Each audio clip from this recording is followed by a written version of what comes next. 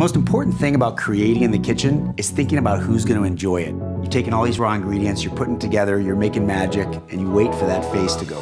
Yes. A little paper hat is how I got into cooking. 14 years old, way too skinny to play football, looking through the diner window at a customer, biting into a cheeseburger and looking like it was the best thing that ever happened to him. I said, I'm cooking, I'm bringing joy. Food is gonna be my game. I moved from the Midwest, Chicago, to culinary school in California. They showed me a green bean. I said, I'm sorry, that's not a green bean. Green beans are brown and they come out of a can. When I had a real green bean that snapped in my mouth, I was like, oh my God, I have a love affair with vegetables now. It's delicious and it's great for you. That is the ultimate in Rebel Chef cooking. It is important to cook healthy because when you cook healthy, you feel good. When you feel good, you thrive. I'm Jeffrey Saad and I'm the Rebel Chef.